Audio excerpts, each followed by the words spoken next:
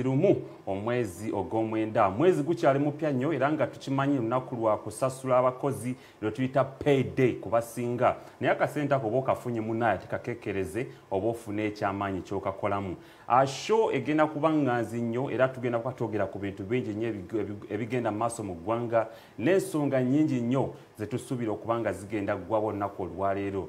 Omukukunavu Tamale Mirundi mutabani wa Mole ne Yowana wali mu studio era nga tugenda kwa tukubaganya ebirowoozo ku nsonga nnyingi nnyo ezigenze maaso mu ggwanga naddala ezo ezaakola amawulire wiiki ewedde n'ezo ze tusuubira okukola amawulire wiiki eno.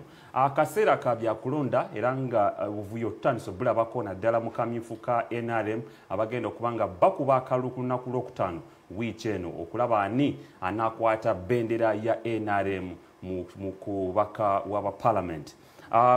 Katandike ne omukulu Tamale Mirundi. Nsanyusa okulabako. Nsubira oli bulungi. Twasoma kubeera bubi. Buli kimu kitambula. Kati ndi bubi. Mbu COVID ekuyisizza etya. Kati COVID bwetuuka okuyisa nze obubi abanaku banaabeera bati. Kituufu. Everything is a challenge. Nkulaba obulamu bulungi nnyo. Era nga akasaati koyambala n'akakofiira kalagira ddala nti ewuwo munnaye. Era bwe nnyambala. No. Ate nakubuulire. Awagira Museveni talina kyalina. Awagira Museveni talina kyalina. Nawandiika obutabo mu different languages. This is a Kinyankole book mu campaign. Obulimba bwa Besigye naani ne Gundi. Ne mpandiika obutabo bungi. Banziba millions zange ebikumi ebi. Ebikumi bitano. Has never been paid. I hear people getting billions. For us, we don't work for money. Kubanzi bana basajja nabategeera. Ofunira muwa. Nabategeera. Nabagamba tukita simirizo obugero. I'm a hunting dog from 7 never tukitegeera. A dog hunts for the master and the self. Na yefunako. Walabye embwa ewerekera abagenda okusola ebinye. Tebaliyo kalibe bijanja aletya kuba nyama. Embwa emanyi okubuga waliyo byeko mu nyanja. Teriyo. But they don't understand. Kati fe tulina destination. Ekyokubiri tukiyita mu political science tukiyita systems analysis. I look at a system. System y'abantu ekola etya. System y'abantu fe batusomesa mu byobufuzi. When a leader or a political party humiliates, disregards those who deliver committed service to him or to the party, ends up using mercenaries. Kati babala musibeewo. This is where the movement is. Katandikirawo omukulu Tamale Mirundi.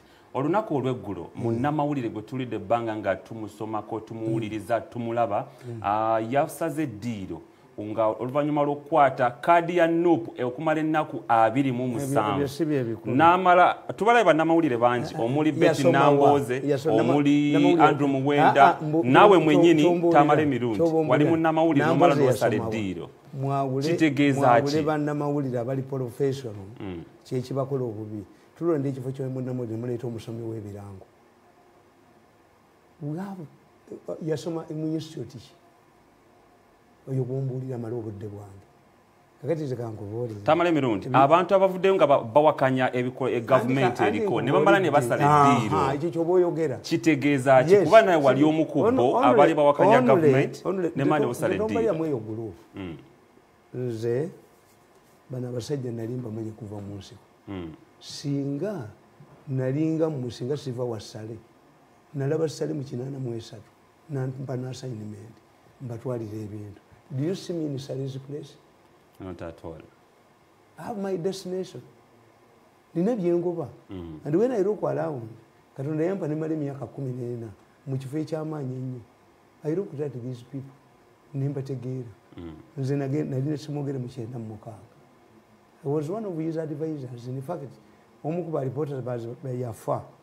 Mutabani we yazze n'andaba ku weekend. Nemugamba mama wa jjajja walidda nti ali mu nnyendo. Nemugamba mulowooza okuziika kw'oyo omwana Luwemba attracted all the DP leaders, the opposition leaders. Simwogere yali ava gindi mbalala eyo n'asanga ekimotoka ky'amagye mu kkubo nga kiringa ekifudde ne kizunga mu kkubo. Ekyamuyamba yali mu motoka ngumu ya Benz. Banne oyo omwana n'afa. Nababuuza nti wasemwogere mugendayo. Nali ne semwogere. Semwogere twakwatagana mu ngalo ntwawukana. Why?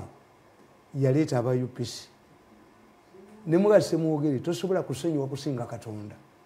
The UPCs have come, they will take away your votes and they are coming with nothing. Nga bwe mulaba abakyuka. Nababulya ne mbagamba ono mwana namuwandiikako. Bobi Wine. Kaddi kano. I predicted Bobi Wine. Mukatabo kange kano. Kaddi kano. Ka 23 wakawandika nga Sunday 23 July 2017. Is it a revolution or victory? I analyze Bobi Wine. Long ago. But I have time. Kakati kyegamba nze wasse mwogere ekyanzijayo on principle. Era nze gundi toka nalisi bamanyi. Abo bonna bamanyi bonna. Babasajja mivule. Yes. Kubanga you see nze mbagamba. What does one want? What do you want to achieve in your life? Do you have a destination? I suffer setbacks. If I'm traveling to Kajansi and you offer me a lift, you drop me at Namasuba, you have made my journey shorter. I can walk to Kajansi. Nay, I cannot become a permanent. Kugambye principle esooka ti any leader or political party that humiliates, that disregards, that does not reward its committed cadres will end up using mercenaries. This is what is happening. It answers it. And you end up killing both. Oh no, in political science, you cannot move from one extreme end of politics to the other. That's why you cannot turn around and then contest with Museveni. You must explain that the Museveni I supported has changed. Mbabazi, on record, tomorrow you say what? You were super minister, I did not have powers. Do you believe that people are gullible?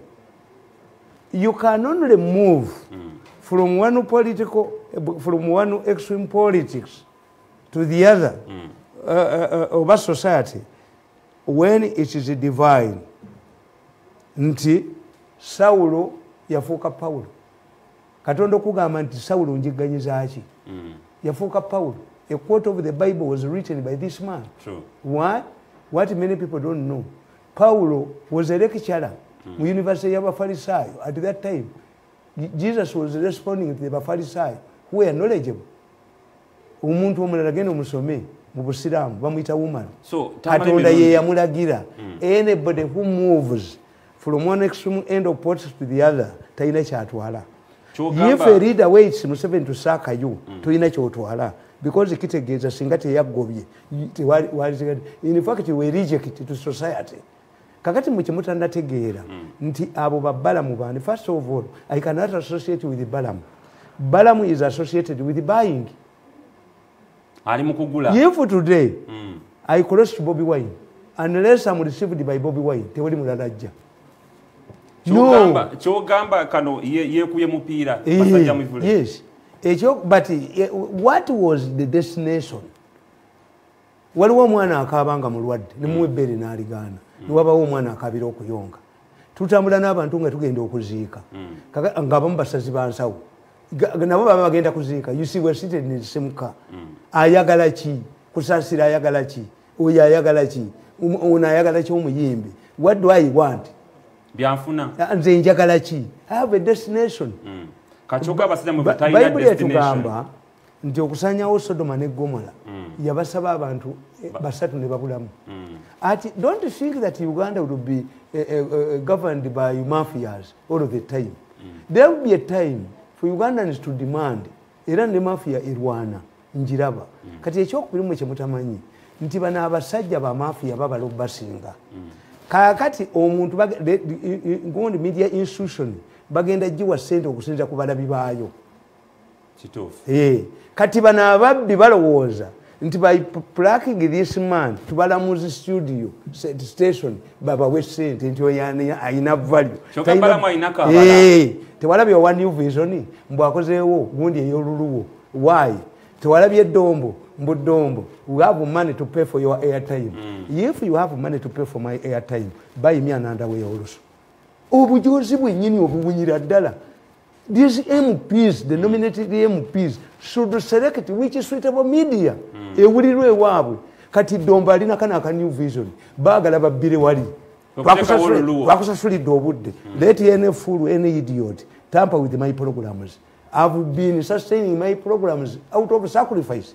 You have been switching off my programs. When it comes to elections, you land on me, I smash your head. That's me. Kati mwetemina principles temumalako, nze mmalako lwaki. I have the cost of resistance. I rejected the job for 7 years. I'm still around. None of my children is out of school. All of my wives are driving cars. Kakati chichi. Nze nina cost of resistance. Museveni yalina cost of resistance. Museveni tells us, he had a cause. Do you believe Nyerere yali tasobola convincing Obote nti wa Museveni omulimu? Yali asobola. Eta kisobola. Yali akisobola. Museveni bw'osoma ekitabo kye yali yawona, which I translated mu Luganda ne bakinzibako naye sente nazirya. Nsimba akasiko ka kalidaali. And it was popular in Uganda. People understand in their local languages. Kakati Museveni yagamba mu kitabo kye nti after attacking Kabamba twagenda ku faamu ya Sebuliba. Bannaffe abamu ne bagamba nti watuleese kutussa. Because many believed nti Museveni alina amagye amagye gagenda kuwamba government. The president tells us nti babaleka ne bakomawo, but he does not mention their names. Their cause was different. They were opportunists. Kakati gwe tolowooza nti omuwala agenda mu busisita aba yabula abalenzi ku kyalo. Ye commitment ye eri ku ki to serve God. So you cannot band all of us. Two, nti mafia yerowooza nti abantu basiru. Era I want to tell you, Museveni is not fighting Bobi Wine. Not at all. Museveni is fighting a rebellion inside his palace. Kitegeeza kyekyo Tamale. Hey, anti kakati kana katabo kange kasome mu introduction yokka. Nzinze amulake buno bonna bwange and others are ready. I rely on knowledge. I did mass communication, I'm a mass communicator. Ojako TVN, ojijako, no ojijako, mbata jeto kolinkuta. I work alone. If the president believes that he needs my services, I must have a special budget. Not under anybody. I'm above Dombo. I'm above Nabako. How can Dombo control me? I cannot attend where Dombo is sharing as far as the media is concerned. Yaliaba the coach, mu media. Dombo yaliaba the coach mu media. Do you call me when Dombo is sharing in the meeting? Me, Mutani wa Mirundi, nswere mpunu. Kakati zenkubolira. Nti all of these issues you are discussing originate from here. Nawandika katavao. Tutandikire wa. Yeah, in introduction. For quite a long time, there existed a common belief among the managers of Coca-Cola, a giant manufacturer of soft drinks, that their arch rival in the market was Pepsi Cola. It was until Coca-Cola appointed a new manager from East Africa region that this belief was disproved. The new manager sat down to draw a new marketing strategy for the company, only to find out that the centuries-old belief was untrue. This phenomenon is not so strange across the world. People fail to understand their real enemies, but spend most of their lives in illusion of perceived enemies. The findings in the new manager's report were both intriguing and amazing. The findings revealed that Pepsi Cola was not the biggest supplier of soft drinks in East Africa, and therefore, a majority of the population in East Africa who wanted to drink either Coca-Cola or Pepsi Cola could not do so because none of the products was available in most of the small towns across East Africa. For a long time, the manager of Coca-Cola was Pepsi Cola their biggest competitor. Until the new manager came to East Africa, Nakola research. N'akizula nga Coca-Cola gyetatuuka ne Pepsi tetuukayo. N'agamba ki, bring these big refrigerators mulaba ebweru tutuuke ne Pepsi Cola gyatatuuka. We are not competing with Pepsi Cola because Pepsi Cola gyatatuuka naffe tetutuukayo. Bali banywa ki? Let us get these people. kakati ne politics bwali so Bobi Wine Museveni talwanyisa Bobi Wine Museveni talwanyisa Bobi Wine Museveni yalinga abakola bwalowooza nga nti pepisi nga si pepisi and this why did I name it a curse to set up curse nakawandika ddi when did I write this book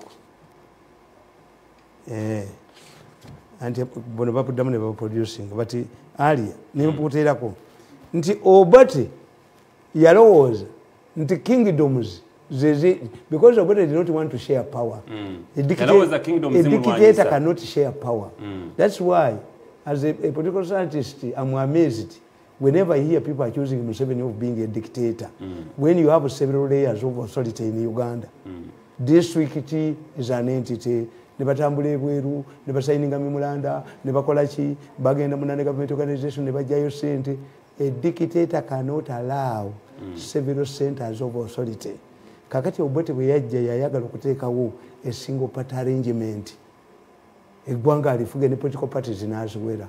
But Idi Amin, who toppled him, was always close to him.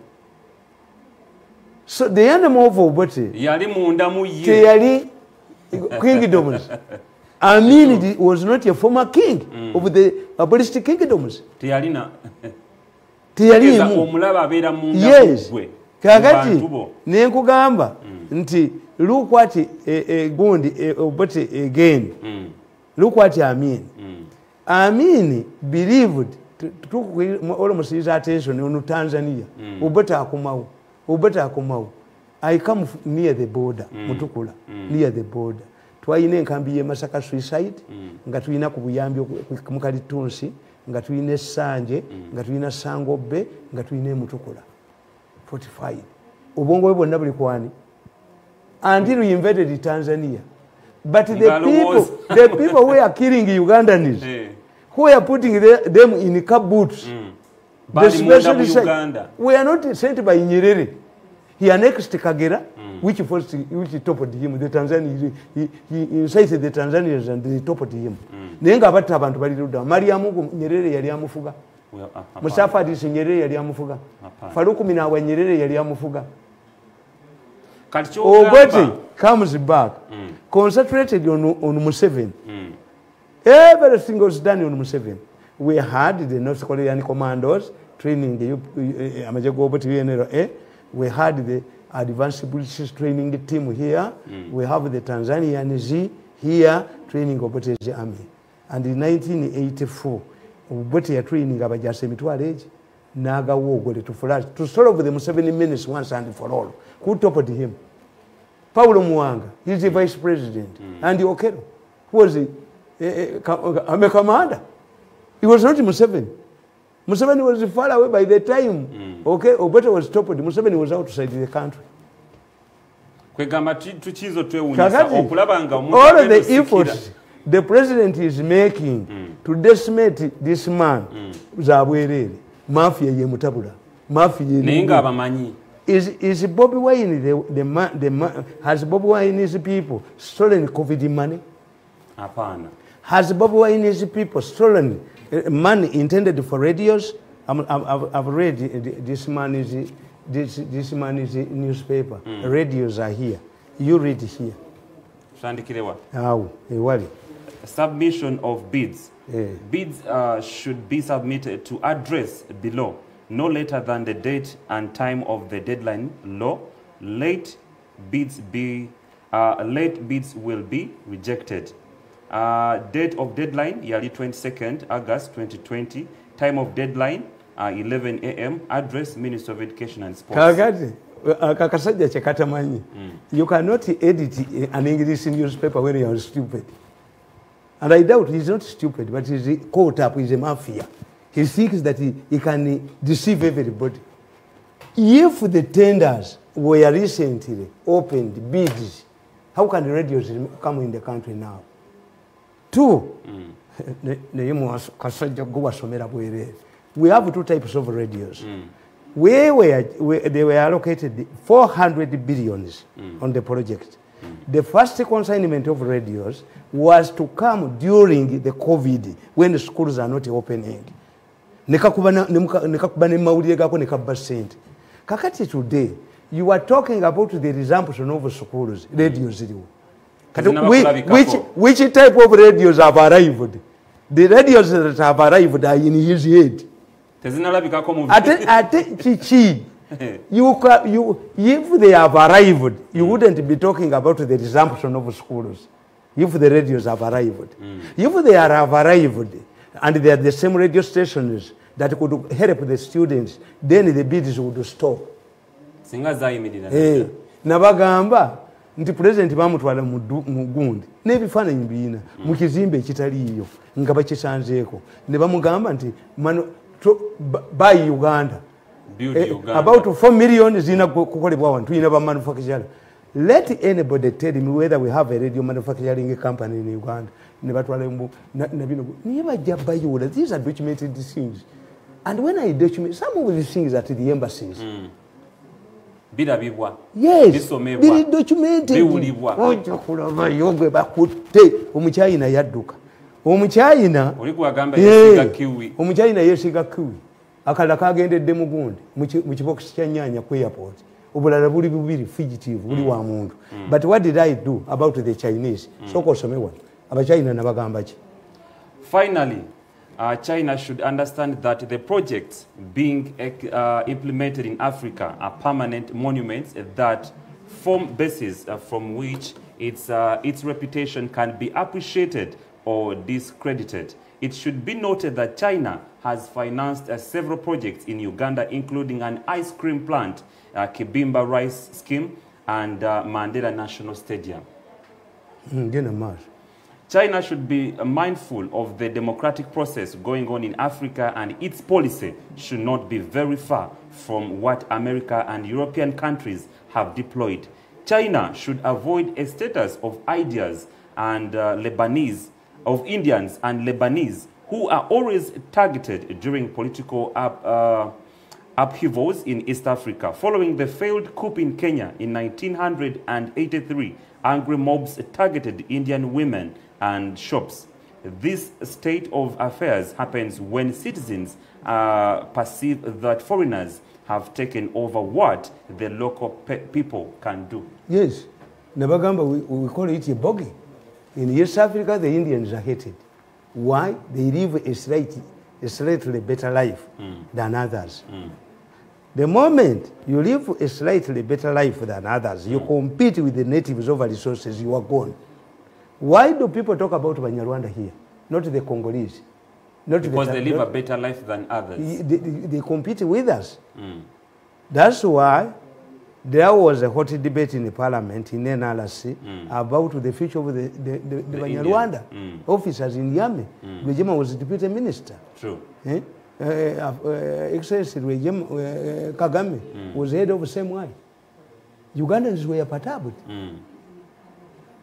So, but the Congolese with their Bikoyi, with their Lesu, who cares about them? No one cares about them. Why has these Europeans, why have they maintained their stay in Africa for long? Abachina, Babi Ngato, Abachina, Babi Damu, Abachina, every day the Chinese have risked their future in Africa, especially in Uganda. Luachi Tanzania, Badena Abachina, Bazing Tanzama Gund, Teeko Abachina, and Gabani Uganda. Why is it that during Amini's time, the Chinese put up strong monuments, Mandela, ice plant, Chibimba ice cream? The problem is that the mafias have infiltrated the Chinese. Recently, Bagambi president. Nti naitiru ina okole ngoyi. Tetusobola kwambala ngoyi zammwe. Do you believe that in Japan there are no Mercedes Benzes? First put something on a standard. Bagobya abantu bonna China. Whoever is using the Chinese is making their stay here very short-lived. Tamale.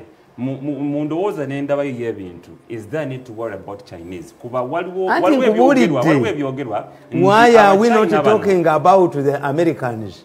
Why are we not talking about the British who are here for 70 years? Why do we talk about the Chinese? The Chinese are being used by the mafia gang. And they have surrendered. What window was the gang? Gondi. Yasimba, 54 billion was taken using a fake Chinese. These radio stations, a Chinese had to paint himself, kiwi, to run away. In these radio sets, another Chinese fled the country. This guy started a luggage at Entebbe airport. 2 Chinese are fugitives in Goma, where the mafias have a cementing company. Tamale Mirundi.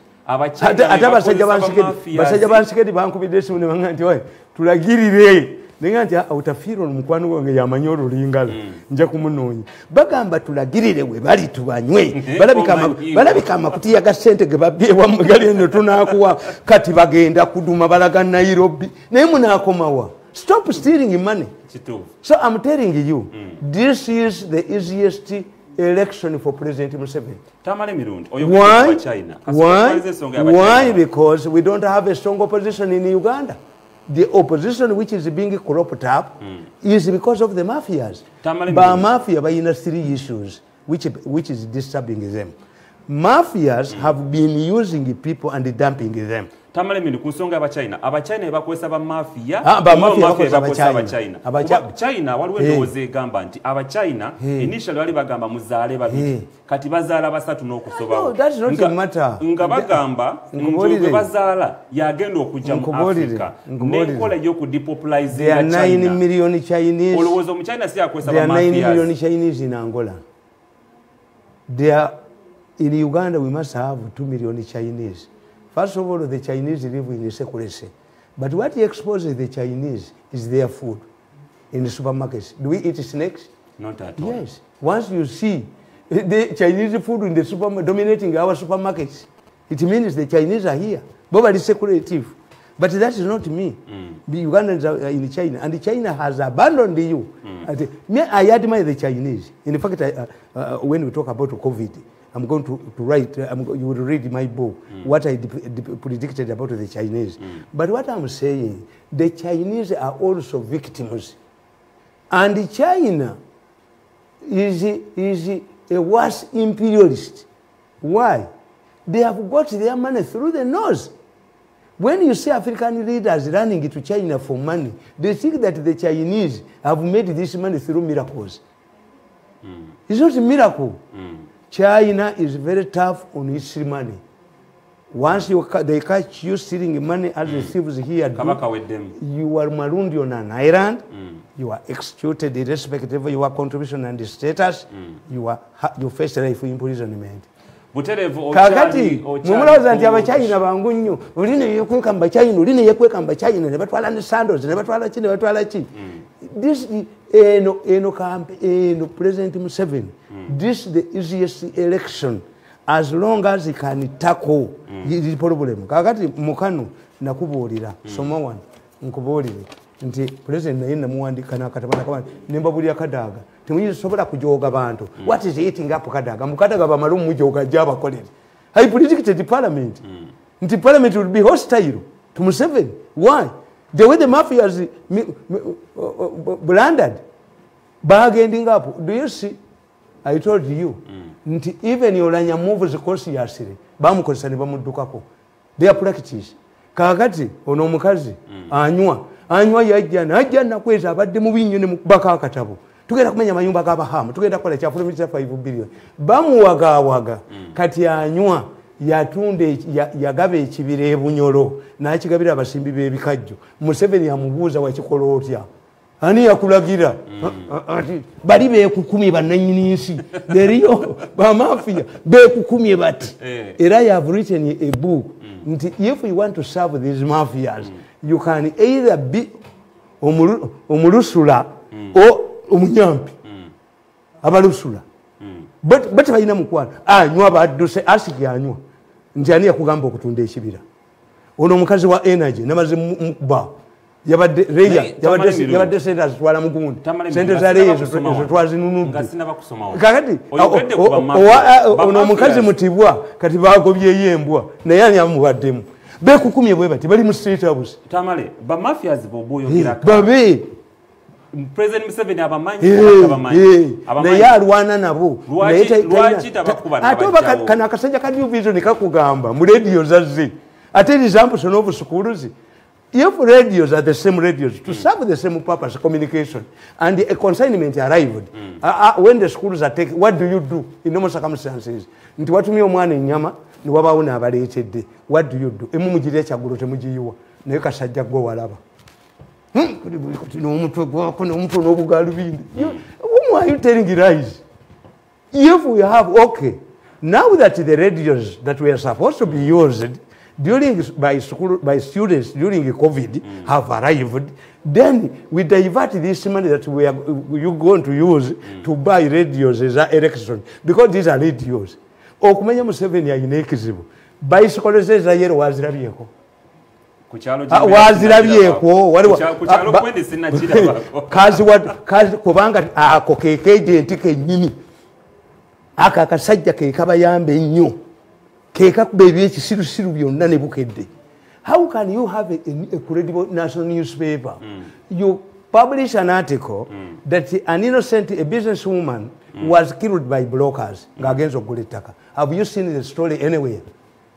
In almost circumstances, every newspaper must make a follow-up. Where is this follow-up? From Buked. I'm going to mobilize the people. When any newspaper that is in hands of a mafia editor, we don't buy it. And I have the influence. Kasatu tegeera nti kasajja kakuba byabusiru kakuba mafia beba kakozesa. Don't buy the newspaper.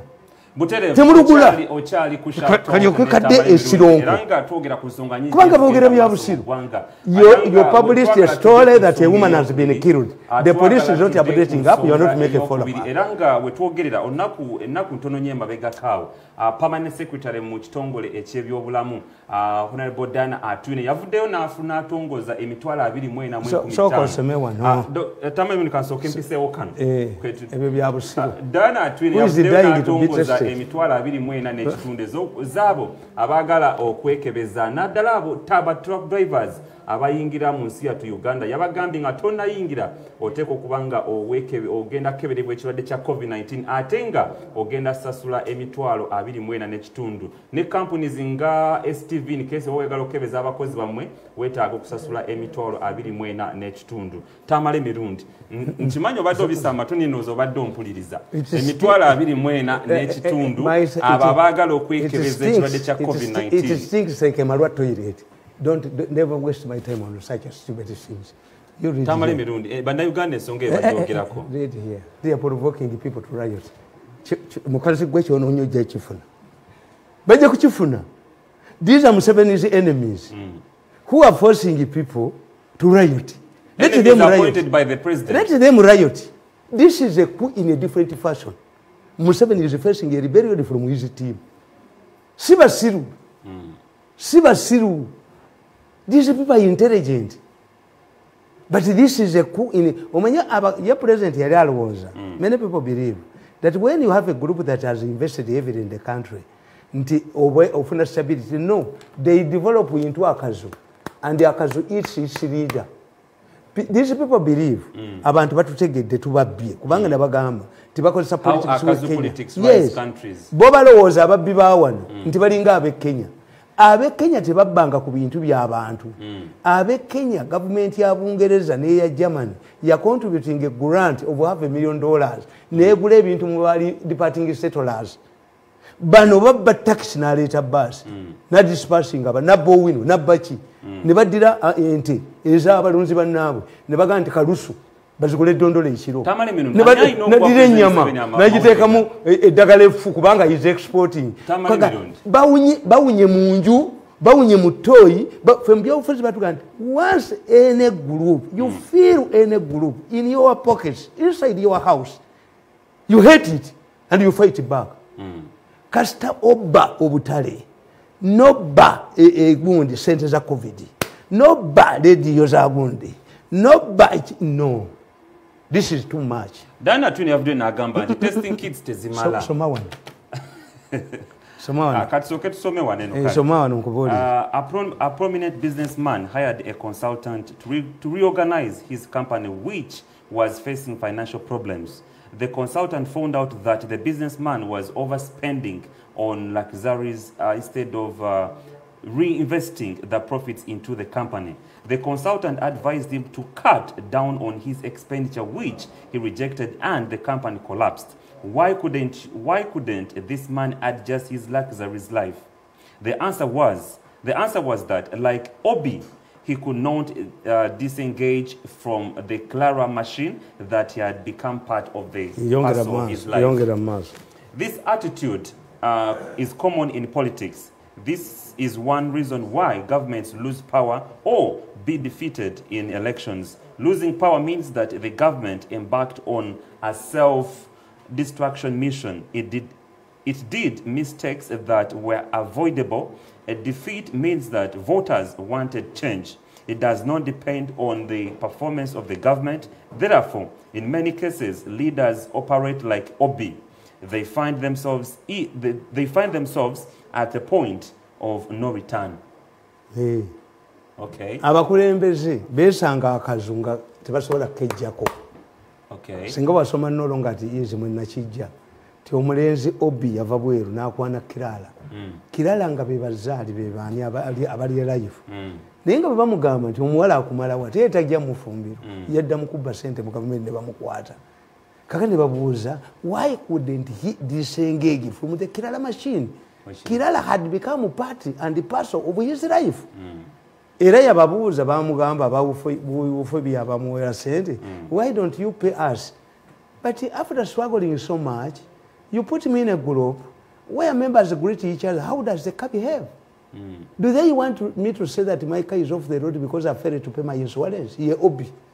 Kati n'abakulembeze beesanga nga balina akakundi ke batasobola kwejjako. Kafuuka party and person ne bakalowooza tiko kalina kubeera appeased. Akakundi kano katuuka ekiseera kano akazu katta mukama waako. Kubaka akati batuuka ne baliyorayizinga nti abantu batutegedde. People are bitter.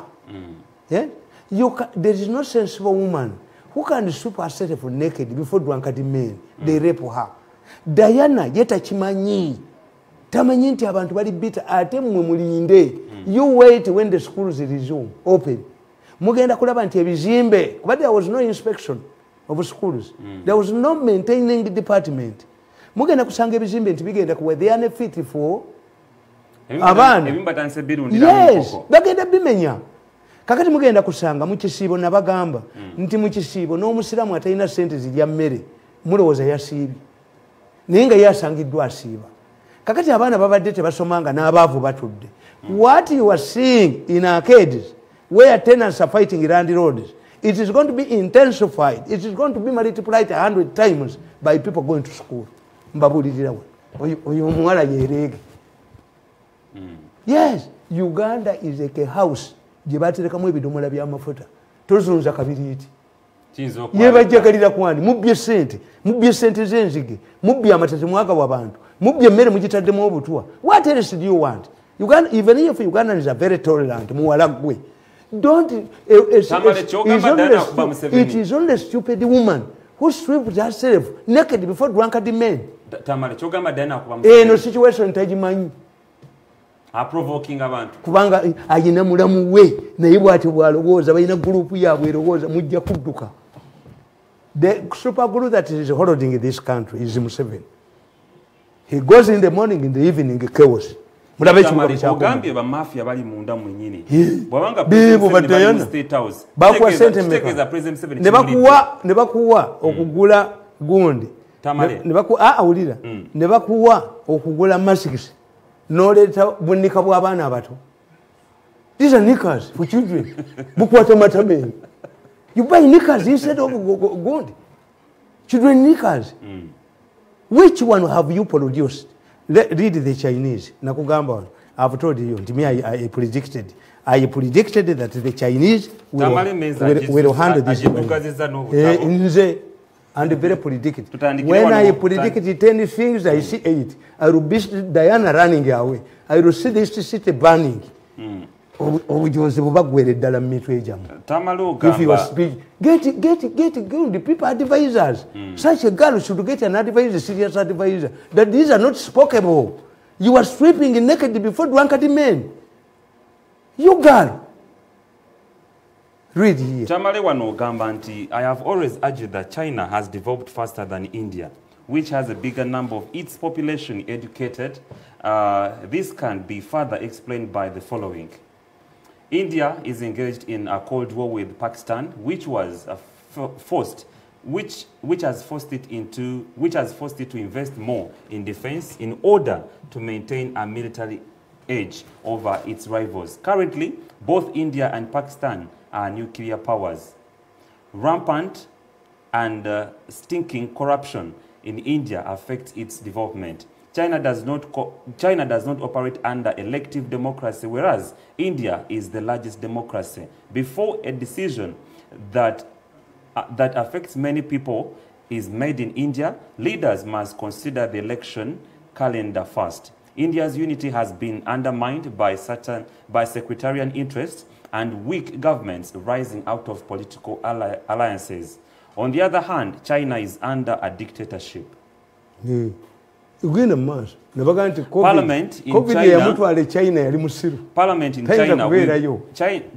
in China with all its 4,000 MPs is just a rubber stamp, yet the Indian parliament is vibrant. China has managed to control riots and strikes that undermined implementation of unpopular government policies, which at times are beneficial to the country's development. Nabaganti kasita China tekiza bubbi. Eyatwala akabuke China yatuyamba nnyo. The Chinese are well organized. Cholaba America kabase na wano. It is easier to control. Nkugambye my prediction at that time was Baba Gamba. The akabuka kavudde China. Nimbaganti yakatadde yakozesa experiment in China. The Chinese are well organized. Era bakakwata dda. Yes. Naye gwe woyina ababbi abatakwatibwako nti ababbi n'olwaleero nina kugundi yange nakubya akatambi kaliko emitwalo egi nga boogera ababbi nga boogera nze what pains me among the mafia gang there is a professor. The president knows the professor because why does the professor will tell you what the president is planning. I heard him saying nti obutambi Mirundi bwaweereza mbuwuliramu naye omusajja kyatusonyiye busonyi ekitegeeza n'obutambi bwa president abusoma professor. But professor mugezi nnyo. If the president can call that professor ne boogera bawumbi, professor sees doom. Professor has a proper view about the impact of COVID-19 in this country. That professor. But I think he fears to tell the president the truth. Two, the professor also believes that unless Museveni handles the gang, which has failed to do, baliba ganga members bajoze buli muntu kati yogera ku UTL bani abajirimu yosika uyo mwala yajirimu hapana UTL Gaddafi mwe yagula sente baziwerezanga ebweru Gaddafi yakula mushe ya Libya baziwerezanga ebweru tetumanyi bajirimu tetumanyi politics gundi bino bye muzanya ebyo embassies. You think I don't know nti waliwo ekikampuni ekitunda embassies ekizimanaginga innocent gundi staff nze simanyi. You think simanyi lutalo luli mugundi mukakanizi yatugamba mbu twaweereza sente China nga ziri more than what was wanted. Mukakanizi tell us sente gye waziteeka bagamba sente za Tamale. You see what punishment did he give to somebody eyaweereza sente esinga obungi mukakanizi ezali z'aba students you tell that rubbish to the population. Omanya Abaganda bayina enkola yaabwe bakugamba mbwe ekizimba kyabulidde mu mubiri bw'oba obadde olyengege egumba n'olimira oli safe oba toli safe kuba ligenda kufumita ebyenda byonna. You talk rubbish, you control the media, but people batuula n'abammwe bennyini. And what is making us happy, the mafia gang is not tribalistic. Tebakulimbangako. The mafia gang is not tribalistic. Mafia gang fellowship is driven by their urge for money, insatiable urge for money. Kubanga, I can give you examples. Look, Mugundi, Malaya, Baba $50 million. oyo mukyayina yadduse pulezidenti yalagira bagende bakebera emiti gy'amasanyalaze ne wayaling ngenkuyegeza zira ginyenya gitinga amannyo g'abakadde katemye butemye akakyayina ne kadduka pulezidenti naga nti kampuni zonna muzibulaka listing omunene nakuba essimu mu internal affairs n'abagamba temubajjako working permit kati eyo gavumenti ki ono aboggola n'ono aboggola that's why I cannot be a minister in this government kakati nkugamba Tamale sokolabe oyambala yero kakofira ka yere sate yere tali ya yero lwaki toyambako President Museveni okwagamba okwogera ngeri gyogeramu kiraga nti ba mafias at one point in time basobola okuwa baweddeyo nabagamba nze nali njogerera Kawempe ne mbagamba nti kasite messe erume kanzu ya nanyinimu tesula mu nyumba kuba abaganda babiranga ne kanzu emu yegenda kubuko yegenda wa kati ajijjeyo ng'emmese yagiruma agigulira Dyson mbabazi yafuluma nabaga nti emmese bweruma obugoye bw'abaana nanyini maka agamba buli empuuta ne butanaaba naye kasite ekwata ku kanzu ya nanyinimu bajja gigulira Dyson ayipulitikited mbabazi nabaga nti mu nyumba mulimu emmese naye emmese etigomeza obugoye bw'abaana naye etigomya buli kintu kyonna naye kati tugiwonye kasiteera muzizza ku kanzu ya nanyinimu goloza abaganda bayimba baga nanyini mwatamidde tokwata ku mmere ye nanyini mwatamidde tokwata ku mmere ye omwekyo baba bategeeza ndikoyinza okulaba omusajja nga atamidde n'olebera n'eddiro mu mukazi we nti asigadde mu ddiro ne mukazi we kino kitamidde omuganda ga nanyini mwatamidde tokwata ku mmere ye nanyini mwatamidde tokwata ku mmere ye ebitamivu bwe biyimba mu bbaala bitegeera nti ono ayagala nakwana muko omusajja ono amugulira omwenge kubanga bbaawo akoze eki kati liri ettamivu mu kumuwooninga kyeziva liyimba nanyini mwatamidde tokwata ku mmere ye nanyini mwatamidde tokwata teri nanyini mwakwatirwa ku mmere ye kati bano ba mafia kasaba mu bye 50 million ne babba radio zino kana akawumba tutu akafekete ne kagamba mu radio zazze ate amasomero gaddamu kati ate bagulya ki radio endala kati ekyo kitegeeza options zaabwe zigenze zigwawo the moment they threaten Museveni survival Museveni cannot retire when this mafia gang is still strong ayiro kumalo jikuba two options endala bagenze wa Bobi Wine nakuba jakatambi ku Saturday nga mwenda ababuuza mwami mwenda ndi mungu mu fellowship wani atakolagana na Bobi Wine kakati that is a very big mistake by the way Bobi Wine temumanyi bamuvuga anybody who takes power after Museveni will know that Museveni is running this country as the way, in a modern way policies zezo kakati Bobi Wine after 5 years nga olina kwata power abantu bajja muwamba Museveni yali mugezi nnyo bwe yakwata power yajiddiza abantu ne beerondera kuva wansi n'abasasify kati bino ebiremi byammwe si abalondera parliament si yakolaki bamafiya balina listi y'aba MPs be bagenda okusasulira okuwa ssente oba beeno basi beeno that's why nti I said Tango Odoyi don't shout at us Tango Odoyi you have exposed yourself resign ono namuganza bamugana okwogera ne baleeta Kadaga why should Kadaga why should monitor give Kadaga a headline why because Kadaga doesn't know that the mafia is using her now they want Kadaga to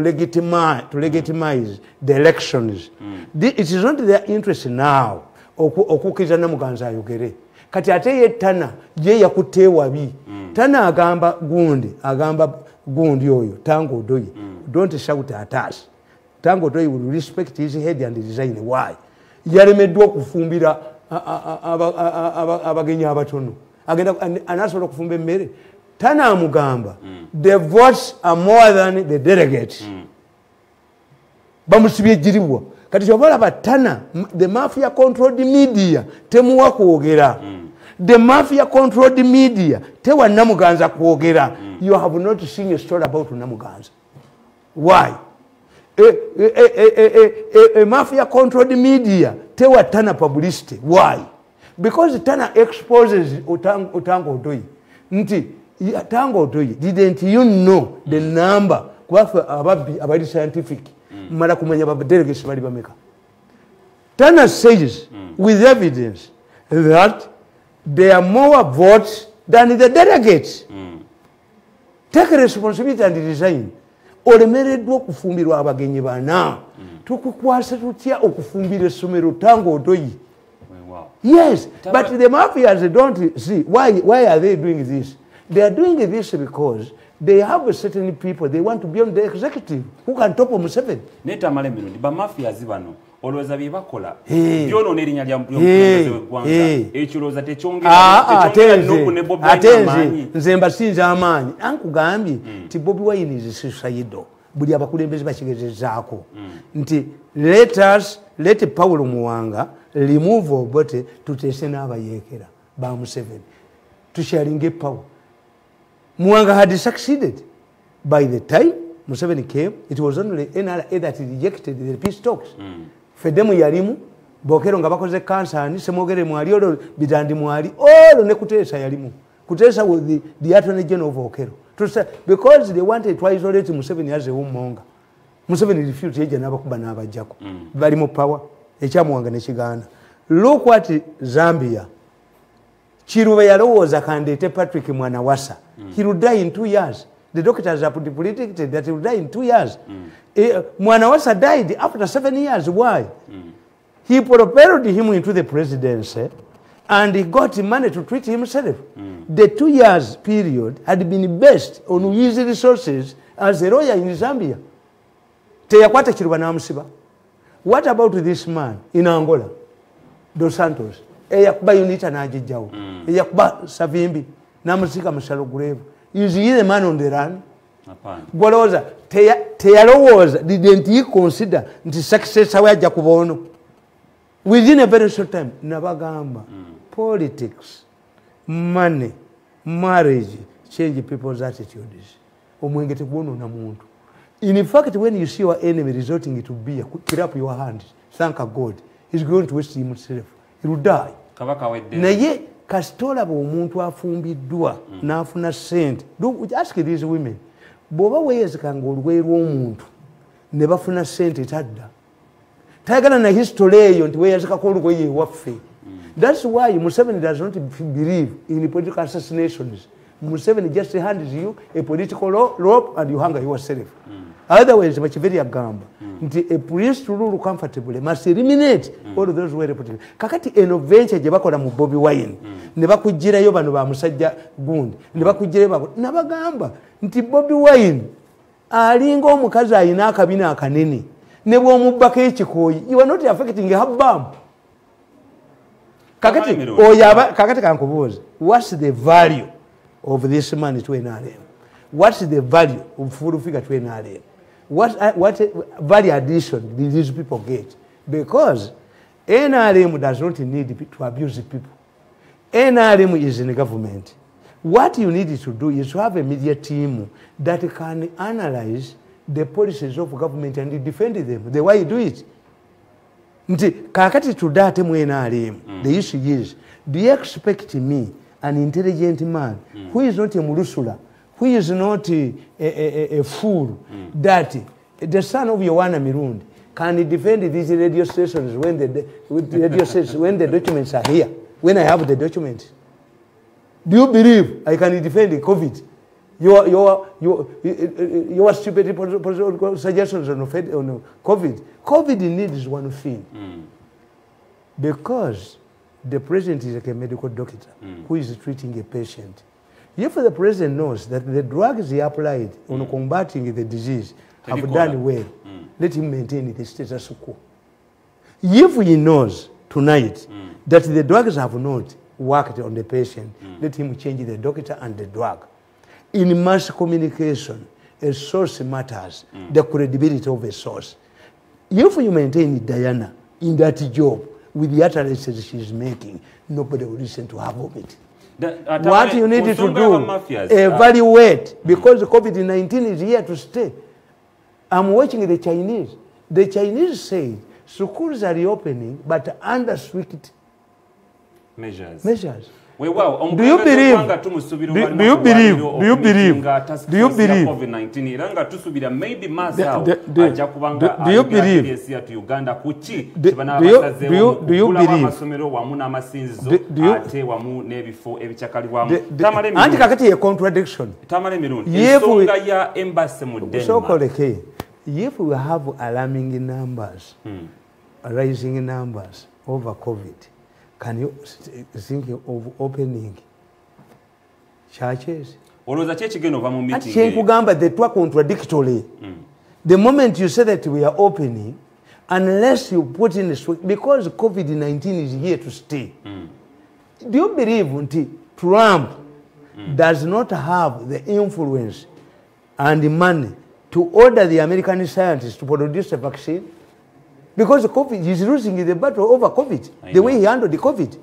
So, for Abaganda Batugama, when you kill Sematimba, Nichuabang, when you kill Sematimba, Nichuabanga, Baria, Bazeranga, Bariada, the Ronganze, Rulika, Waneri, Nenue, Nabulagala, Umganda Kugama. When I remember Sematimba and Chikwabanga, the bravest men at the time, they are dead. What about me? So if the American president has failed to force the scientists to pump money to produce a vaccine, it means the vaccine is nowhere. If the British, abageza babadde mu nsi yonna, abasajja batwala ebizungizi ku mwezi aba America, eddagala libabuze. What about if Chikwabanga can fail to fight? What about Sematimba and Chikwabanga? Abali abazira, the bravest of the time, have failed to face the enemy. Then what about me? That's what Muganda says in his song. Bwenzi yukira Sematimba n'Ekikwabanga. Russia, Mungereza, balemeddwa, ate gwe gwani.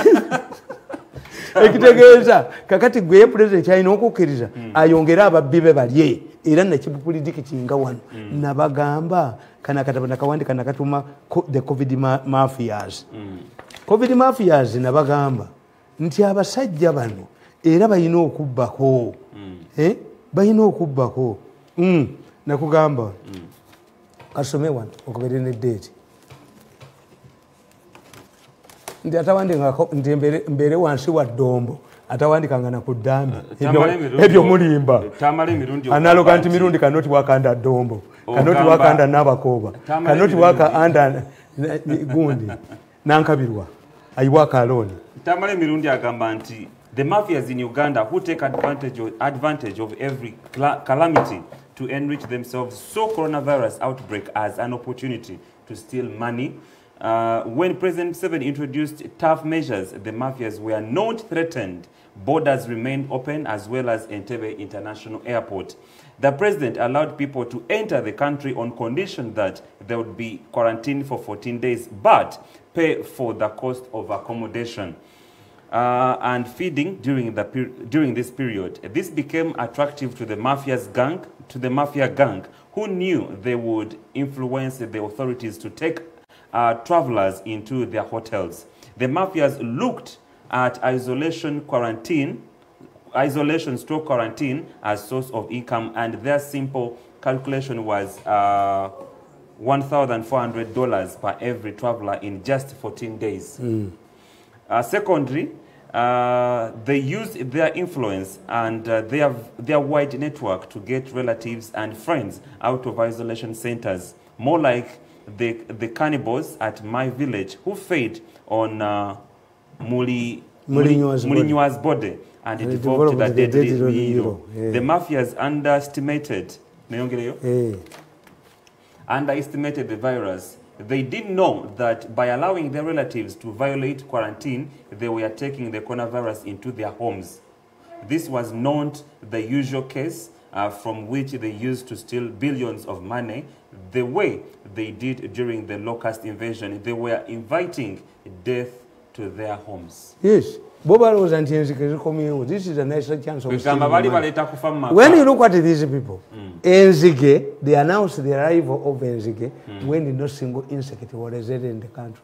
Ngabeyambisa foreign photographs. The billions were released to them. When the Enzige actually came, they had no money. Nibadayo. Nibatugama bayina n'ennyonyi. Bayisasudde millions of dollars. Do you know how much money? $3 million. until the president was fed up. N'agamba amaje UPDF. UPDF. That's why UPDF gwe jobuze. Singa bakuga nti abapoliisi baserengese mange. Nibaga nti ne local defense eserengese ekuterino. N'amaje gakuterino olagawa. Ngenda wali amaje. Uganda ni alagawa. Agenda wali UPDF. This is the first time when Ugandans prefer the army to the other security forces. Why? Their commitment. Nti enzige has been locusts. Toka nti enzige tizikiaje. Nina kwezo baziraba. Nti they are on their way. Yes. Kenya bakwata ba scout. In Uganda, the general who has defeated the enzige without the $3 million is General Kavuma. Has never found a paragraph in any of our newspapers. Tamale Mirundi. Kakati bwetutuuka ku gundi. Wait. Bwetutuuka ku COVID. They asked for the money. Ne basiba wa emmere bichi atemba sasa. President yabawa 59 billion. Okuva mu State House. Bwe batuuka Entebbe ne befufulya bannabe bakuwatudde. Ne babasiba. Abanyampi because to work with them you must either be omunyampi. Omunyampi is somebody who takes the responsibility. We derive it from our culture. Kings, the feudalistic kings, we are fuwanga nga balina kwa Ssaabasajja nze ekikoze. Ye Kamuswaga yayina basegu. Kamuswaga no wekozi had a group of younger men who could shout obscenities to him during his ngabagenya abandi. Naye nga bw'owemula n'atasika they kill you straight to you. You shout an obscenity. What? If it does not attract laughter from Kamuswaga, you are dead.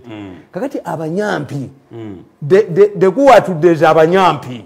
The real people who swallow the manna comfortably looking after their house in their farms. Now, nebadira amata.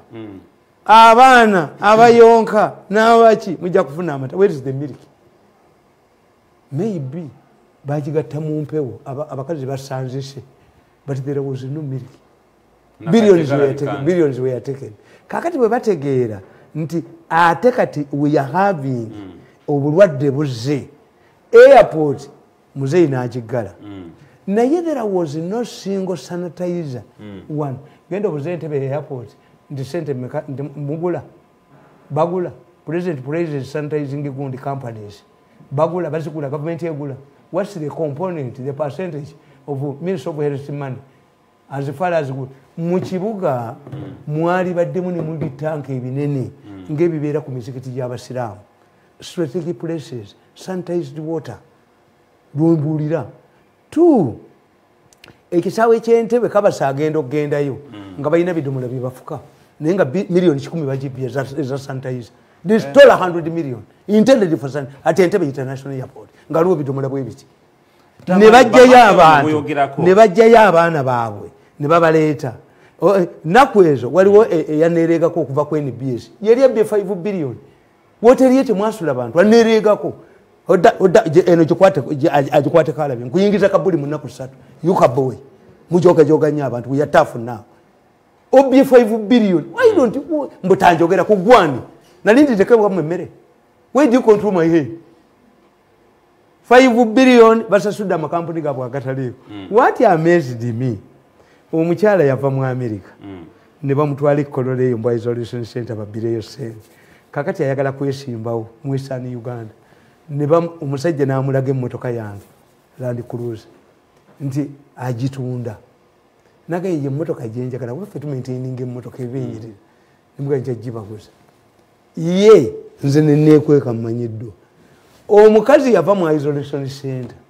Najjala muze mmotoka. Nabaga I've been given only 3 hours to go back. Kati eyo karantini. Why are you saying? Yes. The Baganda have an Abyssinian proverb, but I will make a rap it correctly. The Baganda tell you that if you are cleaning a patient and you arrive at the lower buttocks and you feel a stench, tolerate it because this is the exit pipe of a human being. Nti ate onogano otya byekivaayo ate badde osubirayo ki kakati if akawuka mwakazanyiramu. These figures, because of Museveni's involvement and the international media, nti twategera Queen bamukwese, ne tutegera Gondi bamukamufunye, ne tutegera White House bajigadde. This is how Tamale Mirundi, President Museveni agenda meeting task force. Joka mate Judemba mafia. Olunaku olwale kusuubira ki. This is my opinion. Olowooza President Museveni bimutuukako bate bimutuukako. Monitor one of the controlled mafia outpiece. Bakugambi, I raised the question. The president was clear. Donated to me vehicles. Kubaba de motoka za government baswala mu byalo.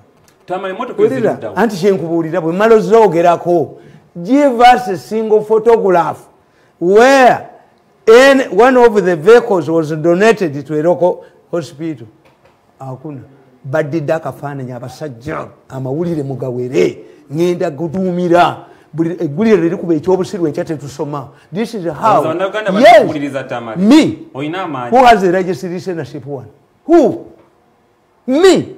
I'm the only person in Uganda. President yakanti abantu be babakuba basupporters be nale mbabakuba. Njagala ntambuze ebigere ekibuga kyonna olabe endulu bezivuga. First of all, abamu bagenda ne bagamba, abamu bagamba. Mbwakolagana nabo kyovola bati bamukuba opposition. No, they now committed nebaganti akasajja ka Museveni. Bachimanyi, I'm a committed man. Even the president knows nakabiro yagenda yuju. Mbu anvuma atulemeseze emirimu. Ate how can me fail you on your job? It means I'm more powerful than you. Nakabirwa against ejo. When did you stop reporting Museveni to me? Kakati gwe chembuza kati nakabirwa yalowooza nze atayina mulimu mu government to control me as who? Tamale Mirundi. The president can invite me as a friend. Sina mulimu mu government. I don't have a government job. Tamale kati ompitira buchangwera kwa mafia. Tetulabanga action iyo na kitegeeza ebigambo byogera tebituuka general president General Museveni. Nerero bagenda okumitinga butaba mafia. Ngambye is not Museveni to judge. Doctor asobola okujja. I have two medical doctors. Asobola okujja nakugamba nti omulwadde wammwe ajja kuba bulungi. Dokita bw'afuluma taata wammwe n'abaga nti muleete muliraanwa nkole ddaami, which means the patient knows his health more than the medical doctor. Today is not the question of Museveni praising the National Task Force. It is Ugandans, and we have an election here. Museveni is fortunate. These issues, what I say, would have been raised by a vibrant opposition. I've told you, if the opposition leaders are in the armpit of the mafia gang. But today, me as a scientist, a political scientist, I know. Let them jump on Bobby Wine. To jump on Bobby Wine means they are losing options. Kati oyo omuwala byayogera. First of all, kankubuli. Kati omuwala byayogera obimanyi. Dana twine. Bayina amasomero gaabwe. That will apply to schools. Before your kid comes. Bakusaba abiri mwena. Naye mupye gwanga. Diana mupye gwanga. The nation needs. If you think that Ugandan is a fool, we shall see. For now, let's take a break and we'll be right back.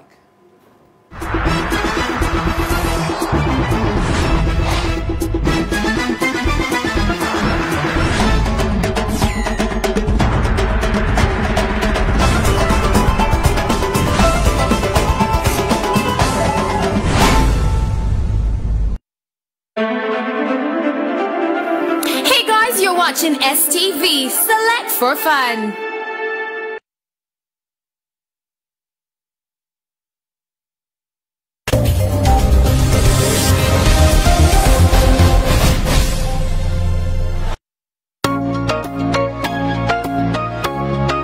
Bampita Dr. Franklin Mondo Mugisha wano ku STV biri ku machakera nange nga twogera ku nsonga ez'enjawulo engeri z'okwezimba mu ggwanga lyaffe engeri z'okuzimba gye tubeera gye tuva wategedde obwavu lwa kibuluma mikwano gy'abaavu baani otambula otya osula otya okusalawo okwo okw'obulamu kutandikira ku nfuna yo emikwano gy'abagagga n'abaavu tusobola ogitegeera no ku STV tugenda kwogera ku nsonga z'abaslay queen tutambula tutya kukyusa omulembe gw'abawala baffe kubanga bafuuka babuvunaanyizibwa era nga bakozi nga banoonyi ba kikumi tugenda kwogera ku bakanyama bazimba batya emibiri y'omubiri bwe gulimu ssente oba bwe bulamu bwe twetaaga omukazi tasobola kuleka musajja w'emmotoka mukaaga mbwakute akwate 6 pack amufune mbubatambule naye wano ku STV Big Network. See ya.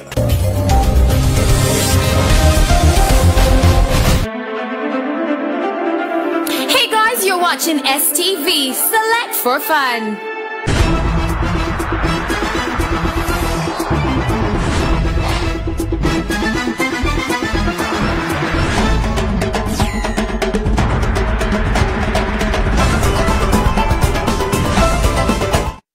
Bale kubango kyakumidde ku STV era nga tuline omukukunavu Tamale Mirundi era nga tukubaganya ebirowoozo ku nsonga nnyingi ezigenda maaso mu ggwanga ku program gye bayita Sharp Talk. Tugoberere ku mikutu gyaffe egya Facebook, Twitter wamu ne ku YouTube. Sharinga kebeera ng'osharinga ne banno basobole okulanga bafuna ku mawulire gano ba information efuluma okuva ew'omukukunavu Tamale Mirundi batera okugamba nti information is power. Bw'oba tolina information n'emukitegeeza obeera dormant era bangi nnyo bakulinnyako ne batuuka gye baagala okugenda. Wabula tuze tukuwa tugoberera emboozi ya Male Mabirizi nga akuba ebituli mu kusoma kwa wamu n'emyaka gye ng'agamba nti nno Bobi Wine empapula ze tezimukkiriza kubanga yasimbako okubeera pulezidenti w'eggwanga wamu n'emyaka nti yalimba ku ky'emyaka Mabirizi kikyazaako bamabirizi abo singa mubalekera olunaku olw'eggulo Bobi Wine yavuddeyo n'atangaza ku ky'emyaka gye n'atangaza ne ku by'ensoma kati nze njogera ku Mabirizi n'obudde bwange kikyazaako Mabirizi kankubuulire akatabo kano kalaba enseekeezi enseekeezi tegeeza kitambala nakawandiika Detroiters nakawandiika wakawandiika nkiwandiise olwaleero nga 19 ogw'omusanvu 2012 kakati guno omukono ani ali emabega waago ani ali emabega waago ekifaananyi amama Mbabazi kaali kaddi 2012 Mbabazi yajjadde yajja 2016 naye guno ani yali mu kizikiza ng'atambula enseekeezi yali amama Mbabazi omanyi akatabo kano pulezidenti yakaagala nnyo mu kampeyini baabugula muwazane kano enseekeezi nakano kaliwa enseekeezi nakano ak'olunyankole kali ne mu luluwo kagamba ki kano lunyankole okugalukamu ebisuma obulimba bitegeeza kitamale era anti obulimba bw'abano n'empandiika wolokoso mu nnimi zonna wolokoso bw'abavuganya Museveni. This is when I earned the printing press from him ne kati ekaddi nze sikolera short term one I will never work with these people again. Tamale Mirundi nkubuulire Male Mabirizi tukiyita reverse psychology. This is a scientific election. Alinge yaweddemu nkugambye yali abaddemu naki is a media man yaka mwe mumuwandiikako kwegamba tumutongera omuwanika gundi somebody drew my attention oli mutani wange ali ewa Bobi Wine manyi bamumisiyozinga abeena ali mubali bagenze bamugulembo nengamba mukukuba ennyondo mwali muzimbaddeko you were stupid family yaffe terimu ebyo mubamugole bamuleete mulabe nga mumugjeeyo oba ndabe mukazi wange wadipi nga mumugjeeyo bwekyamayumba gange bwe yali agenda namubuulira nti wa join you are venturing into some naleka n'omulimu mulungi nnyo nali mufunidde omulimu mulungi nnyo n'agulekawo nalaga mu Bobi Wine. Somebody drew my attention nti mutani gwagambye nti ekifaananyi kya pulezidenti ekyadiguli kiriwa nimugamba nimukubidde essimu nti pulezidenti eri mu byammwe ebyo nti ye akulaga purpose. Immediately arrived at the university mu 69 yagenda Mozambique yagenda ne Kawanga bano bonna Kawanga Wakapabulu ono gundi sekandi ono gundi yali katekero wa Buganda baali naye nti nze nkuze birthday abana bagabagenda bagamba dadi tukuze birthday mbagamba kati munzizeyo mu lubuto lwa nnyabo zire munzaalibwe push me back inside my mother's bed. Nkuze birthday. Some of us, we don't have good. Tamale. Serious people don't consider those things serious. Tamale. Malema biliza ze nga Bobi Wine asise. Malema bilizi. Na icha dachi onakulekulu yavudde na mwanukula. Malema bilizi is an agent of Rupia Banda. In zonna za Rwanda. Do you believe nti Malema bilizi could take on the president?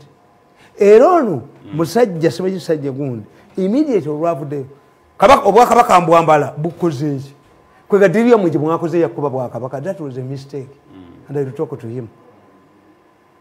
Kikutegeeza ki ono bonna boogera kabaka. There is no muganda bukanidwaga mwe naye waliwo yabawola ssente Mengo ne bamwe ekyapa kya Bulange kakati ate ne bamubba. Abaganda bwe bagugumuka ne babagamba nti ekyapa kiriwa ne bamugamba nti kituwe tukikulirize tebakiriza nga ekyapa ababetenta. Kakati do you believe Mabirizi can have the money and influence to go to the East African Court of Appeal over the 75-year cap AM7? Doesn't it look similar to a tulo case ey'Ebungereza mwe babbira sente? Our caller, who was in Uganda Revenue Authority, will one day tell us whether a presidential pledge is paid by Uganda Revenue Authority. Bajja kuba bekukumye bo bali kufaamu zaabwe bafuwa mika. Our caller, you will lose even a spoon. You will refund the money. At a given time when appropriate time, you will be picked from Karamoja, from Manyata to come and refund this money. To case, but with another Fumbi Bachai. The same group is sponsoring Mabirizi to take the president to How is there a federal government in Arusha? Has any of the member states surrendered its sovereignty to Arusha to create a federal government? This is an experiment. Do we have a unified constitution we follow in East Africa?